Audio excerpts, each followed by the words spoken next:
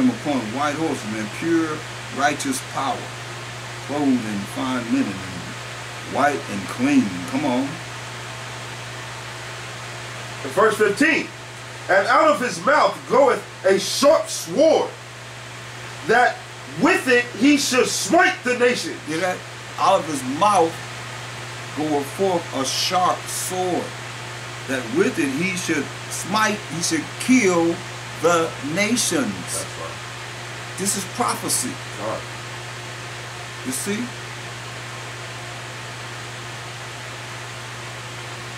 Go ahead. And he shall rule them with a rod of iron. He's going to rule them with a rod of iron, which is the law. All right. Read. And he treadeth the winepress of the fierceness and the wrath of almighty power of Abraham, Isaac, and Jacob. That's right, man. That's why when you read Hebrews 4 and 12, he gonna rule them. You see, out of his mouth go up a sharp sword, that with it he should smite the nations. What's just that short? Read. And he hath on his vesture. No. Hebrews 4 and 12. Oh, Shalaki. Hebrews chapter 4, verse 12. For the word of the Most High is quick and powerful and sharper than any two-edged sword, piercing even piercing even to the dividing asunder of soul and spirit, and the joints and the marrow, and is a discerner of the thoughts and intents of the heart. That's right, man. Out of his mouth gonna come forth this word of the Most High, man. And he gonna kill the nation. That will smite the nations. That's what he gonna do. He gonna be saying these laws. The people say that we ain't under his law, you gotta follow the Most High. He gonna be saying, he's gonna be sharper than any two-edged sword, man. It's the sword that Mashiach Yahushua brings. He said, in all the Army, Navy, and Marines, and Air Force, gonna be burned up. Ain't gonna be nothing but this dust and the smell of smoke. Oh, Get that in 2nd Ezra 13 and 9 and 10. all right. This is prophecy. The book of 2nd Ezra, chapter 13, verse 9. Because all the armies, navies, and marines, and air force will come against him to fight Mashiach Yahushua and the angels. This was just the end result, man. And lo, as he saw the violence of the multitude that came. As he saw the violence of the multitude that came, so far, what have we learned that's going, where the power going to come from? So far, we read in Revelation, where's it going to come from? Where's it going to come from? We just read it. I'm talking about where it's going to come from on Mashiach Yahushua. And what he just read, we just read.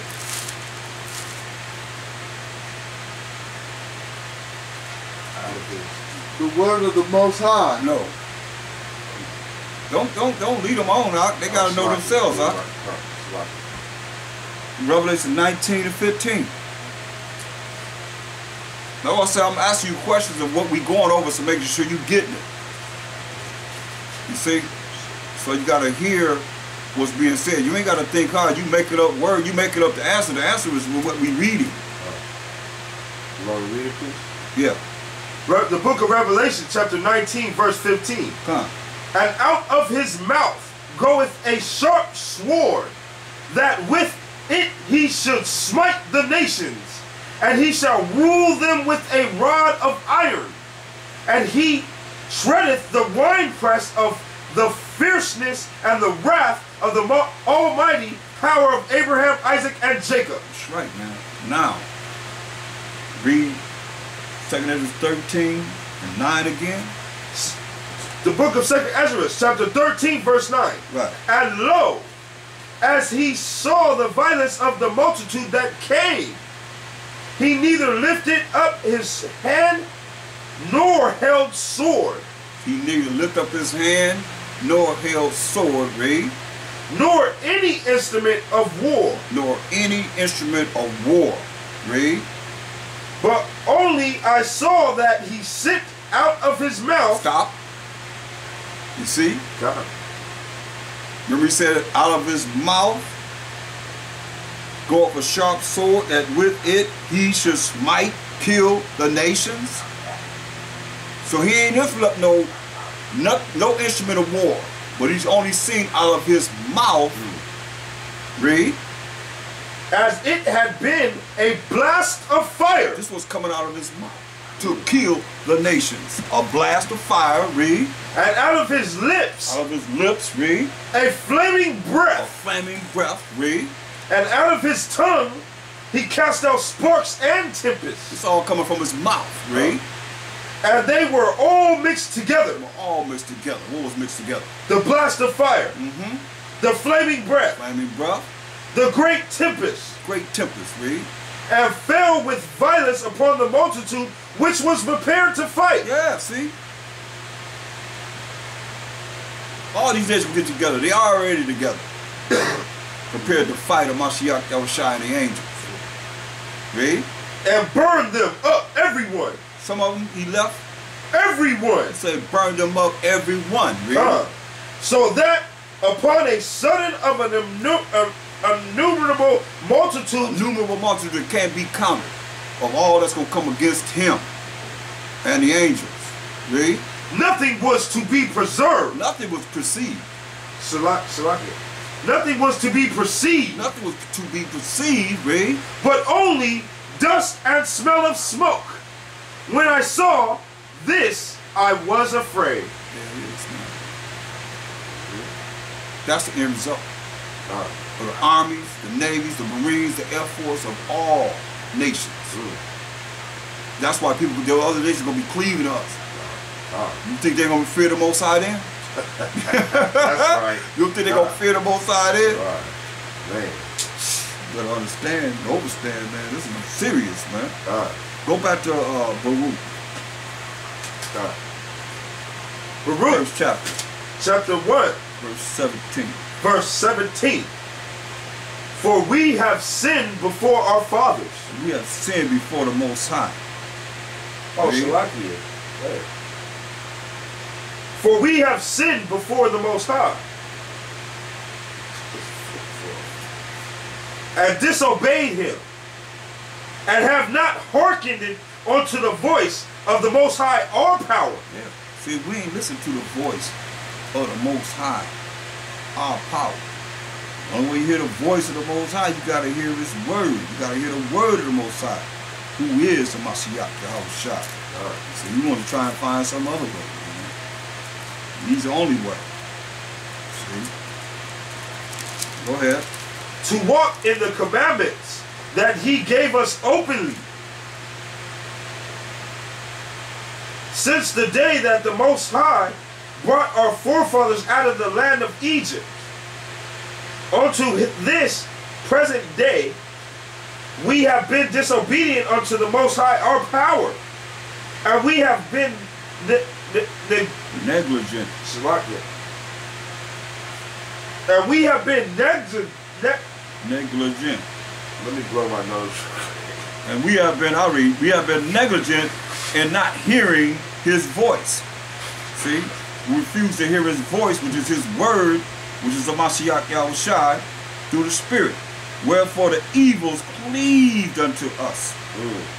And the curse was the Most High appointed by Moses, his servant, at the time that he brought our fathers out of the land of Egypt, to give us a land that floweth with milk and honey, like as it is to see this day. But they're talking right there. It said, nevertheless, we have not hearkened unto the voice of the Most High our power, according to all the words of the prophets, whom he sent unto us.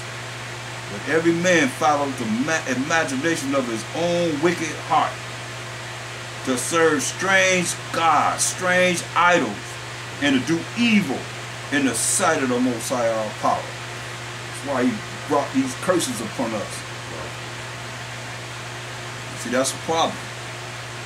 You know, every man follows the imaginations of his own wicked heart. Ain't that what they tell you? Follow your what? Your heart. Your heart. Follow your heart. Follow your heart. Follow Right? your first mind. Follow. That's what. Your mind is your heart. Right. Right. So what are they saying? Follow your heart. your mind. Follow your heart, right? God. Jeremiah 17:9. Cancel that out. Okay.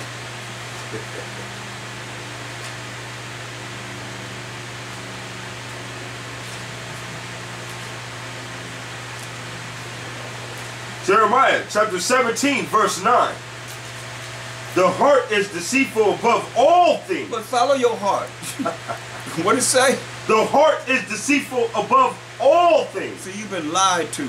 Deceitful above all things. See, the heart is deceitful above all things. The heart is your mind. It's been deceitful above all things, read.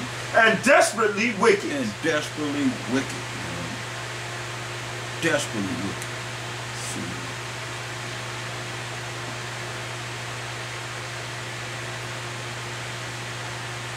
That's why you can't follow your heart. You got to follow the mind that the Most High has given us, the imagination of the mind of the Most High. A little bit He's given us to follow this word of the Most High before it's too late. See.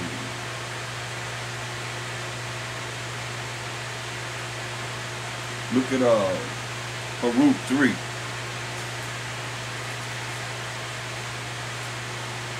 And 13.